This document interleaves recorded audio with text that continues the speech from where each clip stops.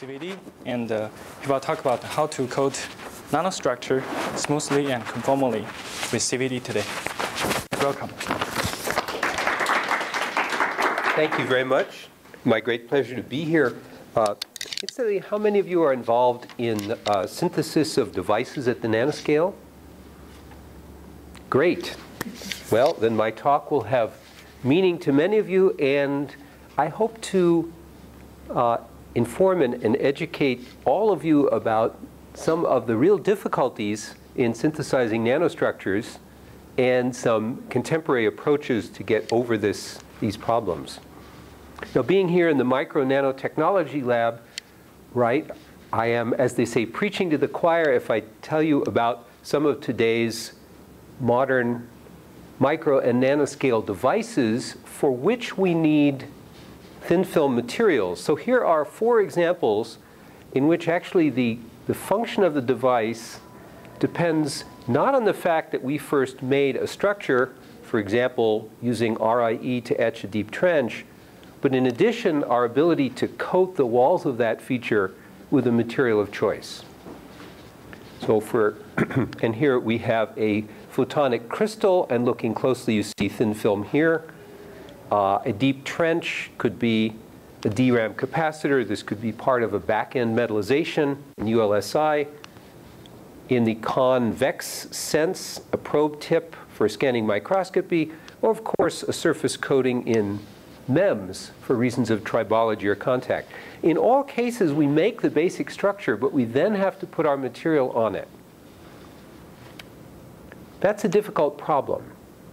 And let me just pause for a minute to point that out. Let's say we have a very deep structure like this, or like the trench. You'll see here an essentially uniform coating of the walls.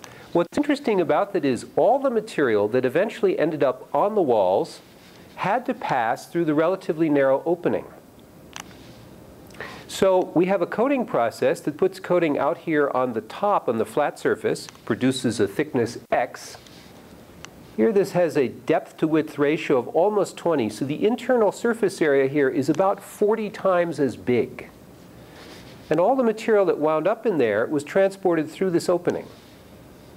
So I get 40 times as much material through the little opening as out on the surface. And yet it's all the same thickness. So you can see what's very curious about these processes. Now, many of you have heard about atomic layer deposition. It's a marvelous technique for producing uniform coatings. Our work is actually related in some specific ways to ALD. I'm a routine contributor at the ALD conferences, but what I'll show you is that CVD has its own sphere of interesting applicability. Chemical vapor deposition at a lower growth temperature can give truly excellent conformality at a very competitive growth rate. And in fact, in very, very deep structures, there are cases we outrun ALD. So that's interesting. Now, I've alluded already to the fact, an issue. In standard operation, there's an inherent trade-off between how conformal the film is, that is, can you keep the thickness uniform everywhere, and how quickly you can grow it. It's really a direct competition between transport and surface reaction rate that creates that competition. It's a function, so in chemical vapor deposition, the species I want to deposit is contained within a volatile molecule. We flow that over the substrate. The substrate is hot, and that molecule breaks down to give the coating you want and reject any parts of the molecule that are not needed as secondary volatile products that diffuse away. How this works depends very much on the chemical reactivity of the molecule. So how well the coating works depends on the identity of the precursor. This means the molecule I've synthesized and am using. It turns out it depends strongly on the partial pressure and temperature, and there has been no simple analytic theory paren until now, meaning I'm going to show you one. So let's start with the puzzle. Here is an SEM cross-section of a trench. So this is SiO2. It's been etched into these lovely trenches. Here's a particular precursor. This makes the material hafnium diboride, which is highly refractory and highly conductive. It's a beautiful diffusion barrier. So here's the precursor, a wonderfully volatile molecule. We flow it in over this structure at 275 degrees C, and we get this rotten result. Rotten result. It's relatively thick on the parts that are exposed to the gas. It gets thinner and thinner. Actually, the microstructure is poor. It's columnar and rough. And if we had let this growth proceed a little bit longer, because it's growing faster near the opening, these two walls would eventually touch. It would pinch off, leaving the interior mostly open. May I ask the precursor? Yeah. You'll see that in an instant. Here is another set of trenches, actually with even higher aspect ratio. It is the same precursor and the same temperature. And now the film thickness is the same everywhere, and it's beautifully smooth. And I changed exactly one thing, and that's the precursor partial pressure. Here I intentionally made it what I know to be a little too low, 1/10 of a millitorr. Here I bumped it up to 80 millitorr. By the way, this precursor has a vapor pressure of 15 torr, which is more than many liquid solvents. So in the can, it's a powdery solid, but its vapor pressure is like a powerful solvent. It's an amazing molecule. But I changed only the pressure, and I went from something that was pretty bad to something that looks like ALD. Right? So what's going on? We need to understand this. Fundamentally, the issue is quite straightforward. The gas must enter, and it's moving by molecular diffusion through the opening. It has to get to the bottom, does that by colliding off the walls, but it's consumed on the way. You're consuming this molecule to grow the film. So inherently the pressure is falling, and we're simply solving the transport equation, Fick's second law if you like, that says that the pressure will drop due to the growth rate on the two walls. So the precursor is depleted. Now if the growth rate were simply proportional to pressure, and this is the curve describing the fall in pressure, that would be the shape of the film thickness also, intrinsically. So there are two possible strategies. If I can turn down the reaction probability, which is to say turn the growth rate way down, my strategy then is to make this pressure drop as small as possible. There's a lot of gas in there, but I'm hardly using it. I remind you, if you have an unreactive gas, let's say a noble gas, argon, nitrogen, and you put it in any structure and wait till it equilibrates, the pressure is the same everywhere. That's what the laws of gases tell you, right? Well, there's a second strategy, which is to minimize the dependence of the growth rate on pressure. You can already anticipate that is the winning strategy. Let's look for a moment, though, at the first one. Solve the diffusion reaction equation. Assign a number, which is the probability that a molecule will react and make film each time it hits the wall. Okay? That could be as much as unity, or it could be something smaller. You can solve analytically Fick's second law, given a constant reaction probability. And here's the idea. If you want a certain step coverage, which is the thickness at the bottom divided by the thickness at the top, you will therefore need this value of reaction probability in a trench of this aspect ratio.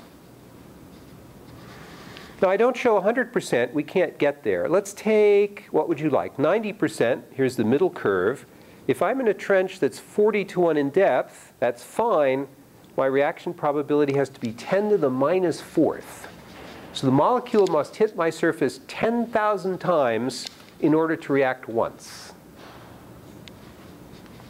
Is this realistic? Well, what you could do is to lower the substrate temperature until reaction barely occurs.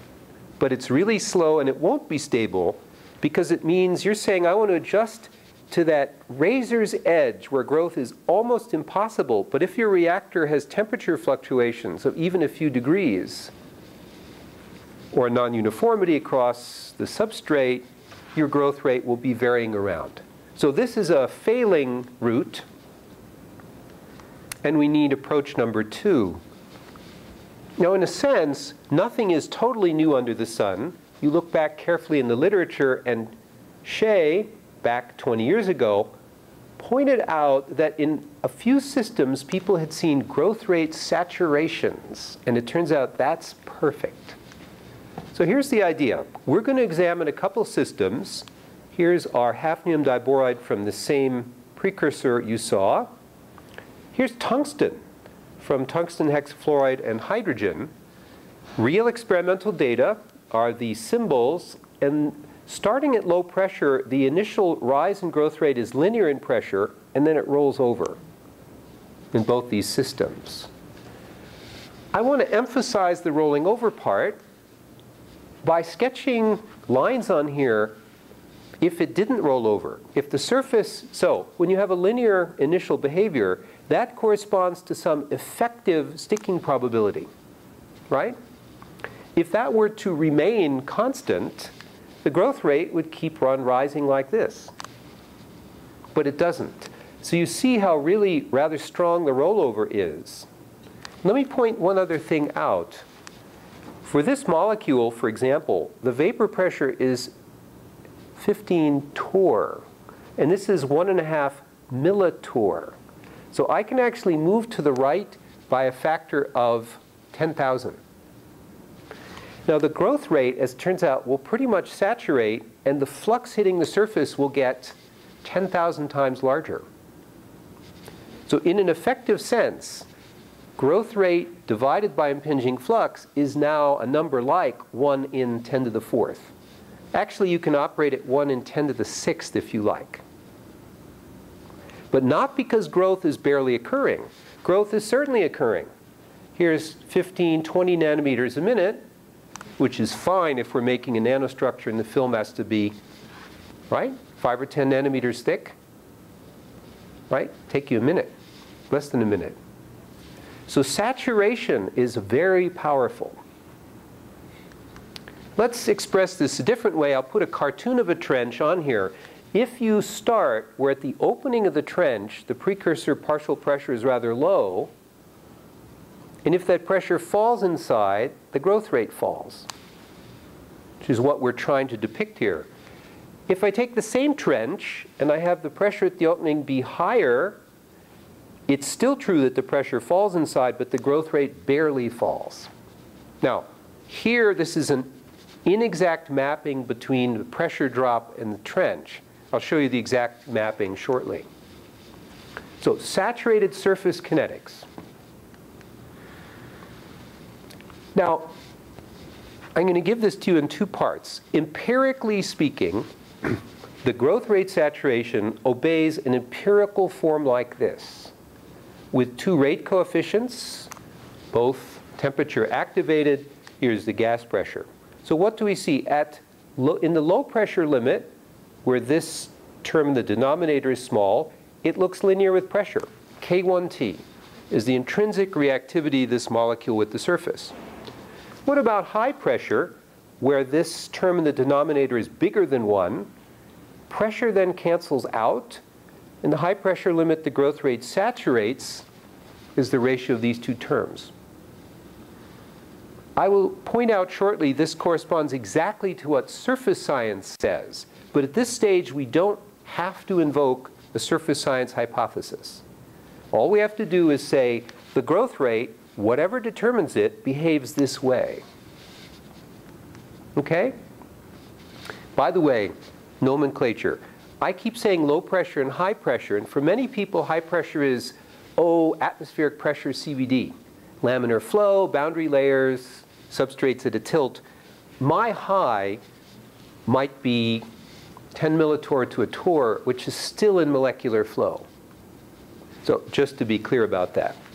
It's all about surface kinetics. It's not about boundary layers.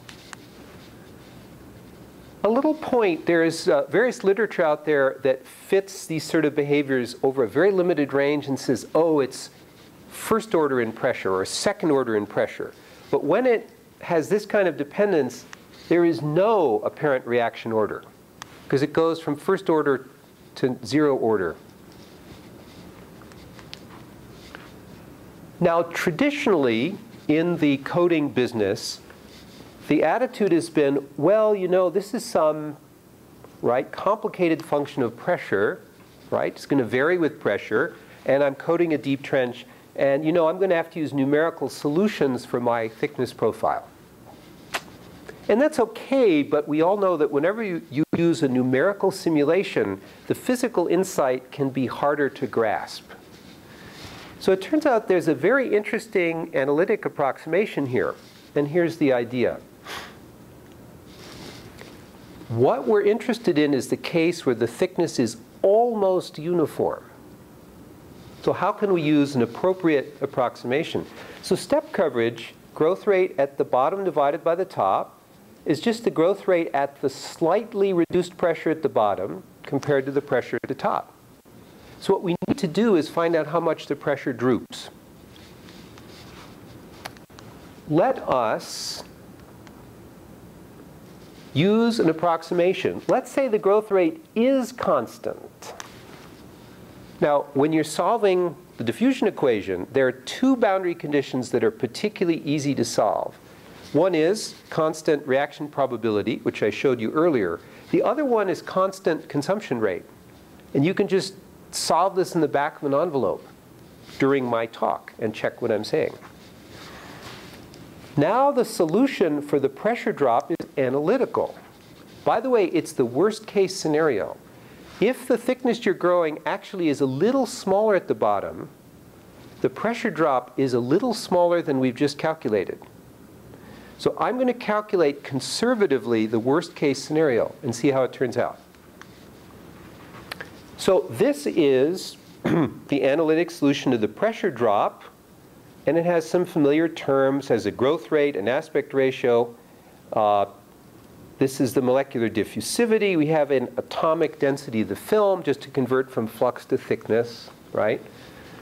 This little 1 in here is because of the trench bottom. In any event, if the aspect ratio is large, this becomes larger than 1, and it goes approximately this way, like aspect ratio squared. We know the pressure drop. Well, my step coverage, I can express this way, right, which is the differential in growth rate with pressure, and then the pressure drop. So if I have that form about growth rate with K1 of t and K2 of t, I differentiate that, which I put in here. I know delta P from the last slide, and we get, interestingly, a master relationship for chemical vapor deposition. Quite fascinating. All the key parameters are there in one line. And it says that if I want to coat a certain aspect ratio at a certain growth rate with a certain step coverage, and knowing these other parameters, I need a certain pressure of precursor at the opening. This relationship tells you that you can get to that result, which is, in scientific terms, way cool. We have one line that tells us what to do, right? Now, you'll notice step coverage can't literally be unity, or this blows up. But it can actually get very close. And we've had cases of step coverage of being like 0.98. What does it mean? Well, if I have a precursor that can give me 15 torr at the entrance, I can do almost anything. OK? Now let's create a master diagram, a zone diagram for how CVD can give you conformal growth. We're going to use the experimental parameters of pressure and temperature. By the way, this is a 1/t scale that increases to the left, because I really love temperature to increase to the right. So I'm responsible for that little sign convention. So here's the deal. First, don't consider a trench. Consider a flat surface. That's the bottom line here. Now this actually goes up with temperature. What is it saying? At higher temperature, that reaction rate is faster. It turns out it takes more gas pressure to have that flat surface be entered into that saturated growth regime. Right? So there's a fiducial reference point there that it should be most of the way into saturation. That assures that it's nice and uniform. Now let's suppose that you're not on just a flat surface, but you're in a trench. Well, we have an equation for the pressure drop. So due to the growth rate on the walls, what we want is the bottom of the trench does not see any pressure lower than this lower bound. But it means up at the opening of the trench, we have to be a certain amount above that according to the aspect ratio. So for modest aspect ratio, we're here. For a higher aspect ratio, we're here. The higher the aspect ratio, the more the starting pressure has to be high, because we're losing pressure due to consumption in that trench. So this, and we've indicated some other things. Perhaps you don't see growth turn on below a certain temperature. Perhaps at very high temperature, you might have to think about other things, like getting out of molecular flow. In reality, that's rare. Thus, we come up with a master diagram for conformal growth in CVD. It says you have some available partial pressure. You have a minimum temperature for growth. You are trying to coat some aspect ratio. And for certain molecules, in the limit of higher temperature and higher pressure, you might get gas phase reactions you don't want. So we indicate there might be a boundary out there. By the way, certain processes actually require gas phase reaction to create the reactive intermediate. That's not what I'm considering here. And I'll draw a few cartoons on the right of this zone. Why some precursors don't make it. What could go wrong? Well, maybe the reaction temperature, the onset temperature is too high. That squeezes out the zone. Maybe the precursor pressure is too low. Or maybe the aspect ratio you want to coat is too high. So you can squeeze the zone out. So in this way, it's what you can achieve is very dependent on the properties of the precursor. So now we pause, because as I say, in a way, nothing is new under the sun, and look in the literature at, in this case, 5 cheerfully familiar materials that have all been grown in a very, very conformal way. Now what's interesting about it is every single one has a high vapor pressure precursor. So looking back retrospectively at the literature, why were these all the winners? Well, actually that saturation is, we think, active in almost all cases. So that's interesting. Now I'll change gears here. How many of you, right, have some surface science work, right? Class background? Catalysis? A little bit? We need our friend Irving Langmuir, GE Laboratories, 1920s, who talked about what could a molecule do at a surface. It's really quite simple. What we're going to contrast here is a molecule coming down to a surface, and does it hit a surface site that is not chemically occupied, or a site where something is sitting and is using up all the available chemical bonding locations. This could be a case, in general it's a case of weak adsorption. So for example, a molecule comes down, here is an available surface site. It might stick and reside for a while, or it might not. This is adsorption with some probability, but there's also a rate of desorption if you're sitting there, right? So a sticking event, a desorption event can occur. If you come down and you hit a spot which has already adsorbed molecules, one limiting case is your ability to stick there is 0.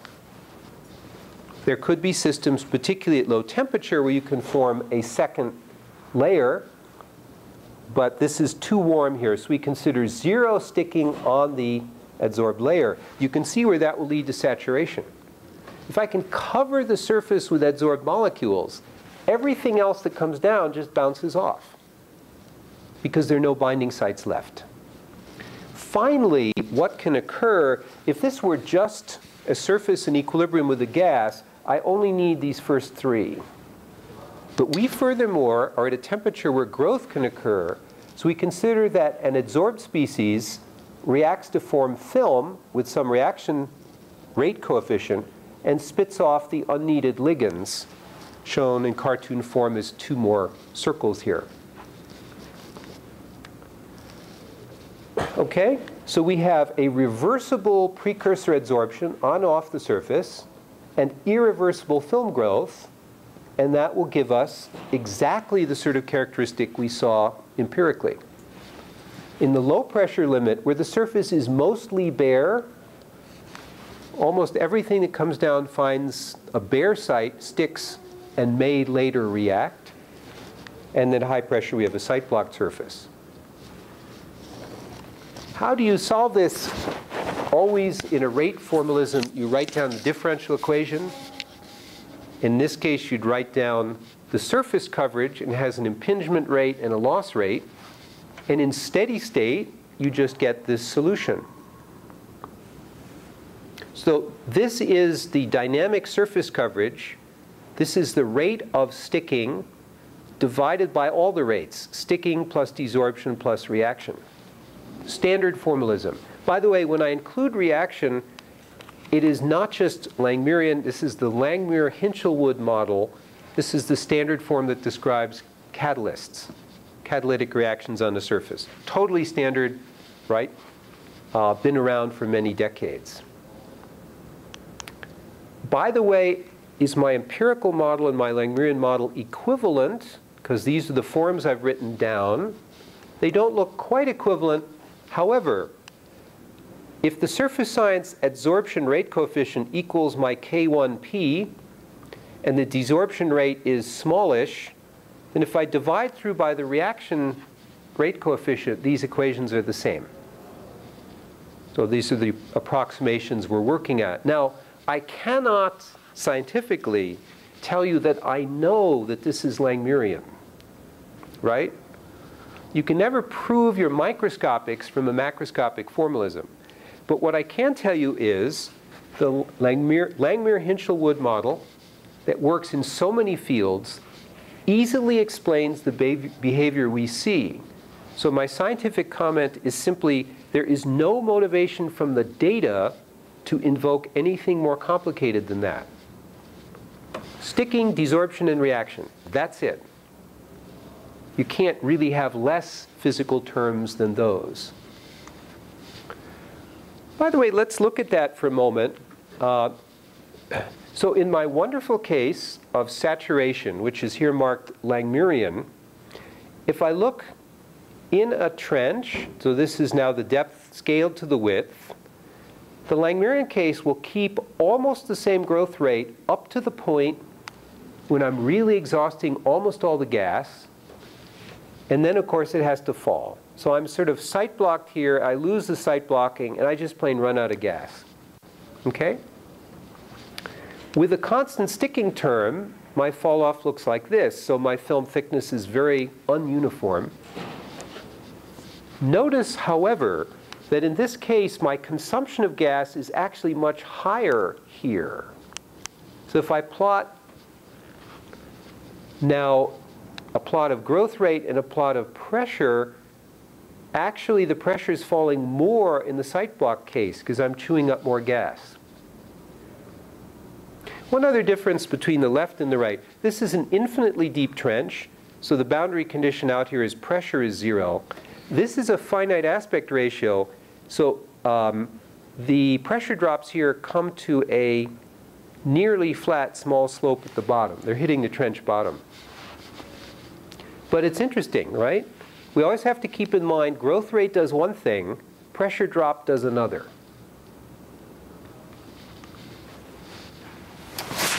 Well, I've told you a lot about pressure, and One question is, are we taking advantage of it really? So many years of our work took place in this surface science-like high vacuum machine, right? Lots of stainless steel, aluminum foil, but it's dynamically pumped. So I have a source of precursor. I'm going to shoot it at the sample, but I'm going to pump on that chamber like crazy. While, in fact, the reaction probability at the sample is a very small number. So most of my gas, it may hit the sample, most of it's pumped out. That's really inefficient. So what should I do? I should actually use the poor man's approach, which is a Pyrex tube and a clamshell furnace. So here's what we'll do. We'll put the precursor, which may be a solid or liquid, in a reservoir. We'll initially pump out this tube, then close those valves, let the precursor equilibrate to its full vapor pressure in that tube. We will precharge the tube with, for example, 15 torr of the hafnium diboride precursor, and then slowly ramp up the tube furnace, which, by the way, means the temperature will slowly coast up through reaction onset, where the growth rate is very, very small. So we have a huge pressure, 15 torr precursor, and an extremely slow growth rate at onset, and see what we can do in an apparatus that, right, cost us as much as a Pyrex tube costs. My grad student who worked on this, he was always ragging on this, our cost versus his cost. Anyway, so let's do an extraordinarily hard problem. Let's try to put a coating inside an aerogel, which is a network of interconnected porous passageways with a typical dimension of 5 or 10 nanometers. So when you try to put material in a structure like this, the effective aspect ratio is like tens of thousands to 1. So we have some controls where we didn't do anything.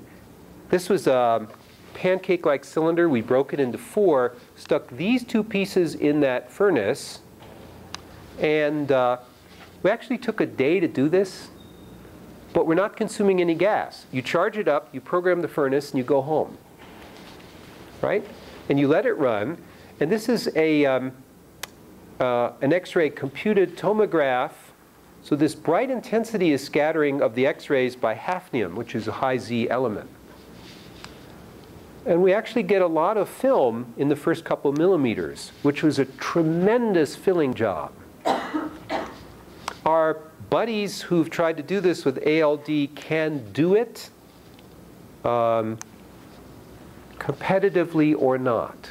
This is actually the regime where I don't like to overstress competition, but we actually do beat out ALD. And I've discussed it with Roy and Jeff and the others. They agree CVD ought to outperform here. What else? There's some now other effects that occur. Here's growth of iron. We were doing thin film magnetics for Seagate. So we worked a lot on CVD of iron cobalt compounds. Iron from the well-known iron carbonyl precursor. Plenty of vapor pressure. In the typical CVD, the results you get are really very marginal. Here's sparse nucleation and all this rough structure. Here's a coating. Well, this is not a high aspect ratio, right? This is like 1.5 to 1. It's basically just a notch. And we get this horrible bumpy film. And when we put it in our static CVD at the full vapor pressure of this molecule, suddenly it's smooth. We're completely filling trenches, infilling colloidal crystals. This is from the Paul Braun group. Here's some gallium arsenide nanowires from EPFL in Switzerland. And we're coating these really quite uniformly. Suddenly a lot of things are possible. So what's our comment? Well, I've expanded the precursor pressure and have started growth at very low temperature. You'll notice, by the way, in a standard system, you think there's an onset temperature. And you think so because you're blowing precursor out the exhaust stack and you don't want to wait all day. So in your experimental timescale, you think nothing happens below a certain temperature.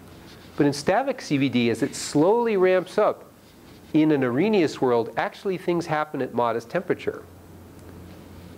So in static CVD, reaction onset is lower, accessible pressure is higher, and that means the zone's bigger, and the aspect ratios you can coat are much higher. So that's what's happening. New capability. Okay, I will check time. We still have some time. However, here's the problem of the precursors. Isn't it great when you have one of life's few precursors that gives you 15 torr of pressure? Well, you can do a lot of things when you have just the right molecule. Many precursors have modest vapor pressure and never fully enter the self-site blocking regime. So there's a question, are we stuck? The answer, fortunately, is no. We're not stuck. You understand the surface kinetics involve molecules that adsorb, block sites, but mostly desorb. They mostly don't react, they mostly desorb. Let's try to find growth inhibitors which increase the site blocking effect, or there could be a second pathway called associative desorption to reduce the reactivity of the precursor. What might this be? Here's an example. We were growing titanium diboride films from this precursor. It's this metal borohydride, but titanium can't be in the +4 valence. So you can't put 4 ligands around this thing. You can only put 3, and to get it volatile, you have to add a neutral molecule. DME, think of it like a solvent molecule. Dimethoxyethane bonds modestly to this precursor, and when you come down to the growth surface, this DME coordinates off and just evaporates. It doesn't break down to poison the film with, for example, carbon. This is a methyl group in there. So if we take even a Le Chatelier approach, we know that this doesn't poison the film. Let's add, from an independent container, an overpressure of DME back onto the surface.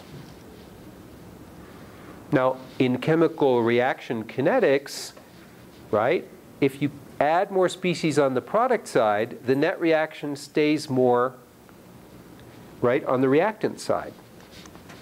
So let's see what happens. Again, empirically, here's the growth rate versus the added pressure of DME. And we can drop it down here across this modest pressure range by a factor. Now, the effective reaction probability is not one of these fabulous numbers like 10 to the -4th. It's maybe a number like 5 to 10%. However, that's the difference between no conformal coating and some pretty good conformal coating in trenches that may be 5 or 10 to 1 in depth. So here's an example. These are both thickness measurements in very, very deep trenches. So the thickness actually tapers to 0 at the end. Just with the precursor, here's the growth rate falling off. And when I add the overpressure of the inhibitor, I drop down the growth rate at the opening, and that thickness falls much more slowly. This is in a very deep trench where it tapers to 0. If there's a trench bottom somewhere, this becomes almost flat. So I take a non-conformal molecule, I connect up a bit of a compatible inhibitor, and I make it be a conformal growth system for modest aspect ratios. Can we play this trick some more? Well, here's some iron growth from iron carbonyl, not in my static CVD apparatus. So this is if you walk in the lab and try it, and you get this marvelously horrible result, unless you like artistic cross-sections, where the thickness, it's like growing cauliflower on the top of these columns. And then you just walk in there and add some more CO as an inhibitor, having equipped your lab with CO detectors, right? Okay. So there are a lot of systems out there where precursors been out there, fine, the literature says, but you know what? Forget everything except flat substrates, but that's not true. we can use some chemical insights and now make conformal films in certain structures. Are more inhibitors possible? We certainly haven't tried all of these, but I want to comment from the literature, there are a variety of things that have been identified that are known to suppress growth rate in these precursor systems. So can we do everything? Can we do anything? Of course not. But there will, like any process, there will be a portfolio of systems for which things work. And we have busily tried a number of these. Turns out ammonia is amazingly good in a lot of systems. Ammonia is pretty sticky, and it doesn't decompose till about 375 centigrade. Turns out ammonia turns out to be the film grower's best friend. If you want a little bit of surface science, you'll notice when this precursor comes to a surface, what I said was the first step is to coordinate off this DME. If on the surface a DME could coordinate back onto it, that's called associative desorption. I recombine to recreate the original molecule that leaves. For the numerous surface science buffs in the audience, if you write out what that looks like in surface science notation, where theta is the fraction of surface coverage with a species, ranging from 0 to 1, it looks like this. And so it turns out you have a term in the numerator, which is the effect of site blocking if it's doing site blocking, and another term in the denominator, which accounts for associative desorption if that's the dominant mechanism. And in empirical experiments, you can't actually tell whether it's dominated by this term or that term or both. To prove things, you have to do in situ surface science, such as measuring dynamic coverages with reflection infrared, which is on our list of things to do, but that's kind of hard. So tune in for the next PhD, I'll have that answer. Okay. Well, inhibitors do more things for you. So here's a very interesting example. How many of you have tried to grow a beautiful smooth film, a couple nanometers thick? Was it beautifully smooth? Right, I didn't think so. So its problem is you're often limited by nucleation, right? How do you fix it? You do heroic things. You may chemically treat your surface. You may ion bombard it to actually try to create chemical binding sites. But by the way, you can't do ion bombardment in a deep trench. You can't treat the walls uniformly, right? You can't use a plasma or ozone. The activated species die off near the opening of the trench. You just never manage to treat deep down. So here's our favorite material, hafnium diboride, on nice electronic grade SiO2, and the nucleation is terrible. Right? Here's an AFM. This is the 20 nanometer height scale. There's a lot of bare surface, and we have some islands here that are 10 to 20 nanometers tall, and we were busy trying to grow an entire film that was 2 nanometers thick. And we instead end up with a field of boulders on the nanoscale. So let's think again about inhibitors. I've said to you that in steady state growth, the inhibitor may come down and adsorb to the surface and site block. That means the precursor mostly bounces off, and only occasionally in a site where an ammonia has left recently can my precursor come down and stick. So once I have film and the inhibitor sticks to it, I can really turn growth almost off. By the way, suppose that the same inhibitor doesn't bind well to the bare substrate. There's a temperature range where the ammonia doesn't stick very well to SiO2, but it sticks really well to film. You put these together, and what do you have? You start to grow a little island, and it gets covered over, not permanently, but on a dynamic kinetic basis with inhibitor. It doesn't grow very fast. Meanwhile, out on the bare substrate, this inhibitor isn't sticking and nucleation keeps going. So that's what we had, right? And here's, by the way, the height distribution function. We expand it to show you this tail out here to great heights. These are these tall boulders sticking up. And now we just turn on the ammonia. Now we have to wait a little longer. You can hardly see the height distribution function because it's this red function here, almost the same as the substrate. And on the AFM, the height scale here is now 3 nanometers max, and it's filled in with these beautiful, fairly uniform nuclei, because we turned off the ability of the initial nuclei to grow. That's really cool. So now we have a one-knob way of totally controlling nucleation between big boulders and fine, beautiful nuclei, densely packed. There's the comparison, right? Let's now ask, how does the initial nucleation affect the roughness of a thicker film you might grow on top, right? Because there's often a contention in literature that, well, you know, nucleation can be a little bad. We're going to bury it out, right? And eventually grow a smooth film. So let's try burying it out. Here's my rotten starting surface. Now, I can have the inhibitor off or on during growth.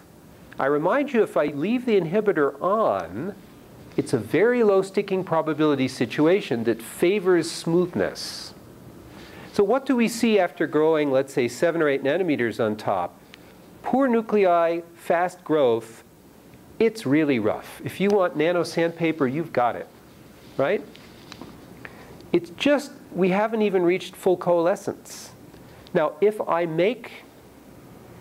nucleate this way and grow with low sticking probability, actually I start to fill in, but you never ever get rid of the roughness that you grew in during nucleation, right? You're really stuck. All right, let's go to the good starting surface. And again, we're going to grow without inhibitor or with inhibitor.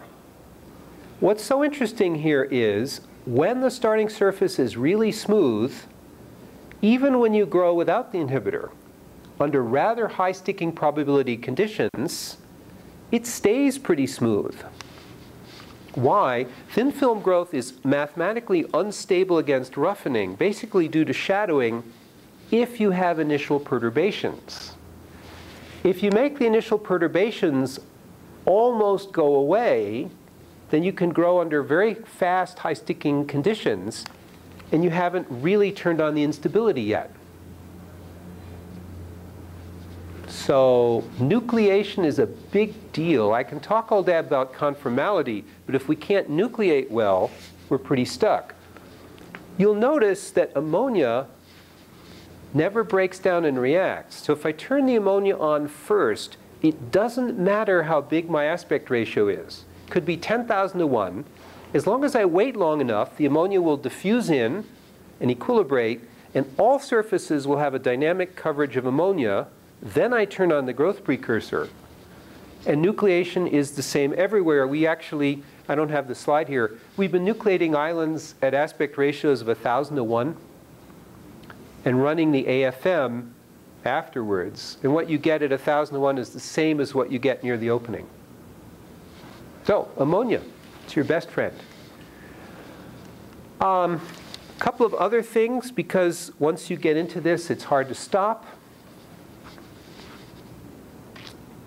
I have a long background in plasma processes. You know, they look great. Where we took the shield off, here's an external microwave, 100-watt pocket microwave cavity. We were going to dissociate hydrogen or nitrogen and squirt onto the growth surface a very reactive species, atomic hydrogen or atomic nitrogen. Now let's start out with a certain precursor, and growing under some conditions, you'll see it's a little warm and the pressure is a little low, we get to pinch off. The reactivity is too high, it grows near the opening, right? Gets thicker here and pinches off. Now I'm going to do exactly the same thing, but I'm going to turn on the atomic hydrogen. And I'm showing you a result which should not be possible according to Fick's law, which is it's thicker at the bottom than the top. So I took a mess and turned it into something like this. And by the way, if you keep going, it fills up. Because with a V shape at the bottom, the walls just grow in, it goes zip, and gets totally filled. So what's happening? Well, the atomic hydrogen is highly reactive, but can then recombine on the surface and leave as H2. So the surfaces that pinch off are those that are have the greatest line of sight to the growth source, the biggest solid angle. The same geometric argument tells you these upper surfaces have the biggest line of sight to the reactive inhibitor. So now atomic hydrogen sticks essentially where it hits, turns growth way down. There's no inhibition effect at depth, because the atomic hydrogen all gets consumed before then. And in this case, we don't change the film stoichiometry. The hydrogen sticks, it leaves afterwards. We have actually now this and another process for compound materials that give intrinsic bottom-up growth. So in the filling game, this is a really important new entry. We can V-shape the bottom of things and just grow the V on out. And we'll just end with a kind of fun comparison side. I didn't talk to you today about our oxide work. We have lots of them. We have actually precursors for all of the rare earths, the whole lanthanide series. The one for also titanium, magnesium, we make beautiful magnesium oxide at slightly lower temperature. You drop down the growth rate. You can coat very, very deep structures, or in a somewhat more open aspect ratio, you can coat and fill faster. That's very nice. Here's hafnium diboroid, which has been the principal subject of my talk. Here's a really fun substrate that IBM gave us. It has some openings, and it has buried internal pipes. So this is the fracture surface. During growth, the precursor had to come through the opening, round the corner, and it started coating through the horizontal pipe. And we happened to fracture through right here. And you can see how nicely it's coating, making its way along horizontally under the surface. So, conclusions. High pressure for site blocking, use of an inhibitor, or even superconformal growth. And how do we make real progress? We've collaborated for 15 years with the Girolami group in chemistry. They make all the precursors. So if it's C for chemistry and you want to make progress, work with a brilliant chemist. Thank you all very much.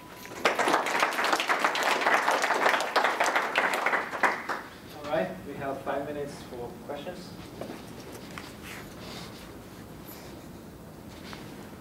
Do you think ALD has any fundamental limitations other than the availability of chemical precursors? In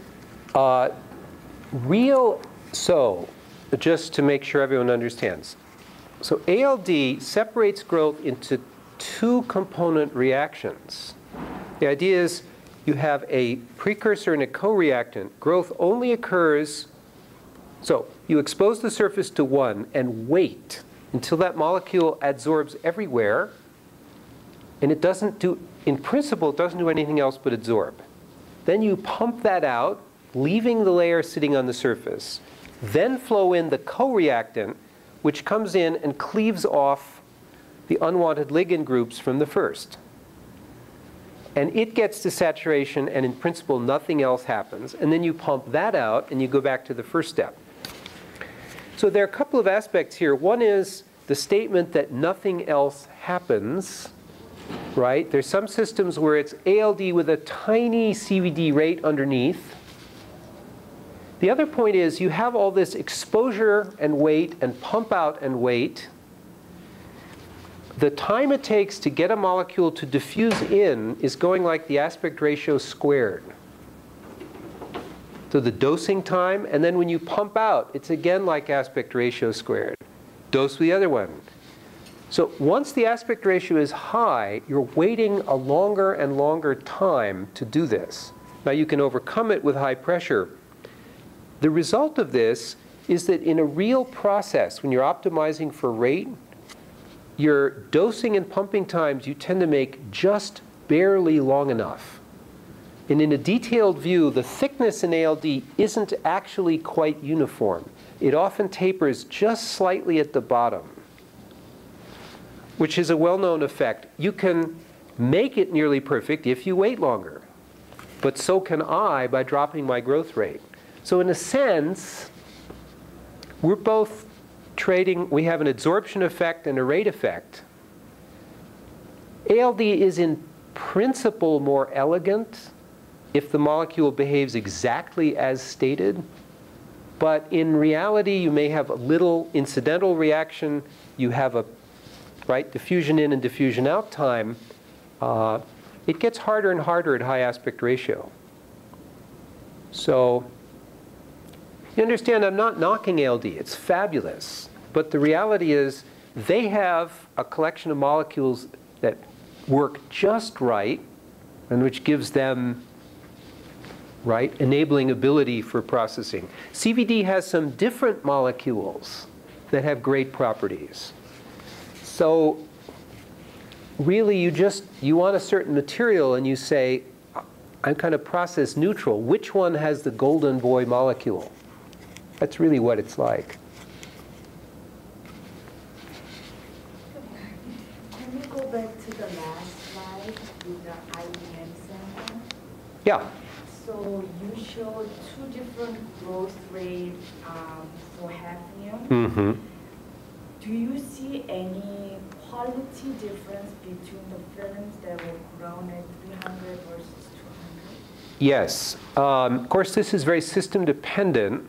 We are aware that when we grow at lower temperature, this particular material incorporates a little more hydrogen.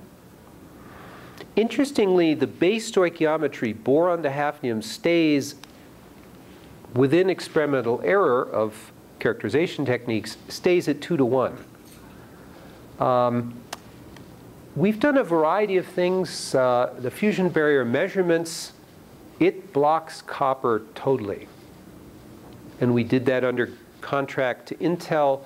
We've done tribology measurements. In nanoindentation, it's just a wee bit softer. But it turns out that particular material, there's a big puzzle anyway. In this temperature range, it's apparently amorphous.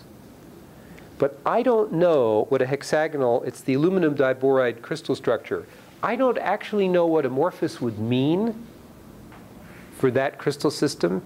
And we strongly suspect that it's really ultra nanocrystalline.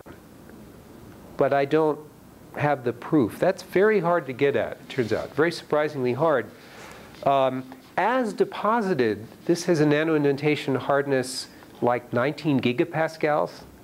It way outruns tungsten and molybdenum. We've annealed it, and then it explicitly goes nanocrystalline. So, okay, this material melts at 3200 C, right? We deposit at 200, right? It only melts at 3200. When we anneal it like crazy, which means 700 C, it barely manages to crystallize. And the grain size is about 5 to 8 nanometers. And the hardness goes up. So we can take the initial value and go up to maybe 30 gigapascals. These are some amazing materials. Quick question. Is the copper deposited this way polycrystal or amorphous? The copper? It's like with the one line of copper there. I'm not aware that you can actually deposit amorphous copper. The FCC metals are very, very hard to make amorphous. Now, I'm not sure we actually did diffraction on our deposited copper films, but we did anneal them in situ. We were doing bias temperature stress measurements. If they were apparently amorphous, it would be because they're heavily contaminated, which they weren't. The growth process using this very well-known copper HVAC VTMS precursor, makes quite clean films. You have to really use very high temperature conditions to start to crack the ligands. So no, I assume it's fairly typical fine-grained polycrystalline copper. And have you or anybody measured resistivity? Yes, that's complicated because in a very thin film, if it's very thin and if it's not perfectly flat, you have a great deal of surface scattering. So we were up at some number of microohm centimeters. Of course, bulk copper is 1.6. But when we stacked up our data head-to-head against other literature reports for films a few nanometers thick, we were similar. So everybody has to contend with small grain size and surface roughness. How big of a role does the substrate material itself play? For example, if you have one material at the bottom of the trench and then a dissimilar material on the sidewalls, the growth rate is going to be dramatically different. Nucleation could be quite different.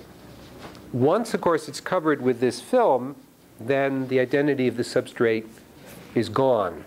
I'll just point out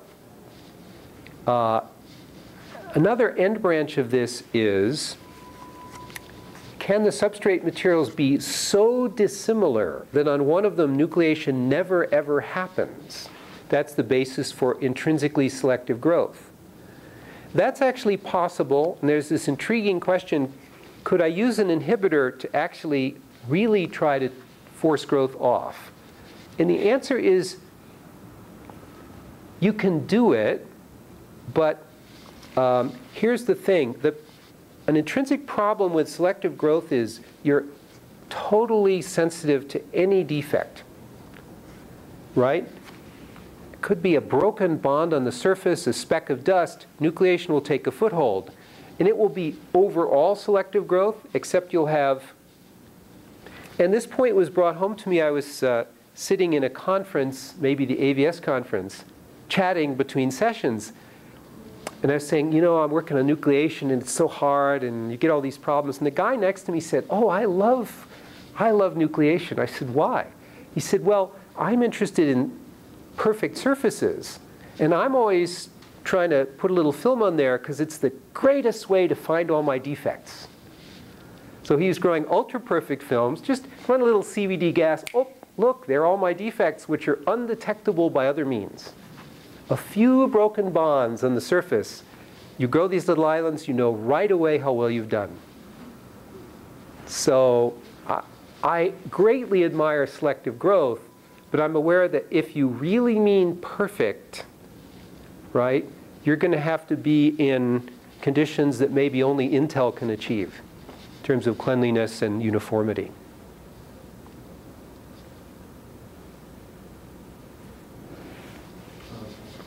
Is there a possibility that your inhibitor might participate in the reaction on the surface itself? Or is there Raman or something done to show that it was still the original intended molecule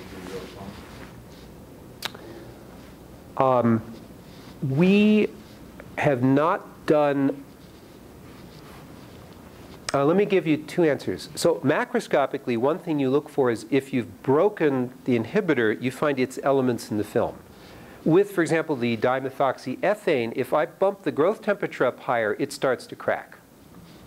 So I can easily make titanium diboride with carbon in it, which is actually somewhat interesting in its own right, tribologically.